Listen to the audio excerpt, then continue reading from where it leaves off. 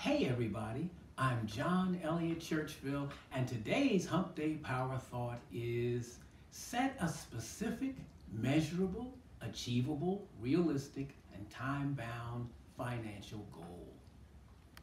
This process begins the moment you set a specific dollar amount that you intend to earn. Your choice of a very specific amount of money that you will earn automatically makes your goal measurable. You'll know exactly when you reach your goal. There will be no confusion because you've set your target and will know the moment when you hit it. And then the next issue to decide is whether what you have set as a financial goal is achievable. Now, this is the tricky part.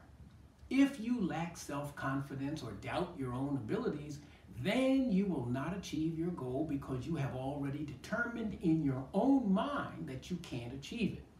So the issue of achievability is an internal problem for you, not an external one that can be imposed on you by others' beliefs or doubts about you. There were lots of people who once thought that having a small portable computer device that could fit in your pocket and be operated without wires or cords was not an achievable goal. Hey, they were all wrong. Your iPhone or smartphone proves that. The point is that what is achievable for you is what you believe you can achieve. You are the only one who can decide what's achievable for you. Deciding whether the financial goal you set is realistic has more to do with timing than with possibility. If you went out in a field and planted wheat today and then went out to that same field tomorrow and tried to harvest wheat, there'd be no wheat to harvest because your expectation was not realistic. Why wasn't it realistic? It wasn't realistic because it ignored the law of the farmer, which says that what you plant today will not grow overnight and be ready to harvest tomorrow.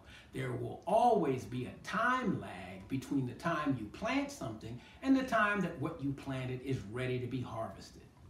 Finally, when you set your definite and very specific financial goal, you must set a definite and specific time-bound date by which you intend to reach that goal.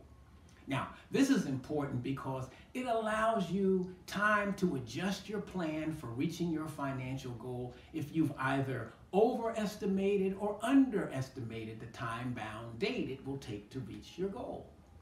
There's a lesson in all of this that relates to your decision to start your own business in 2020.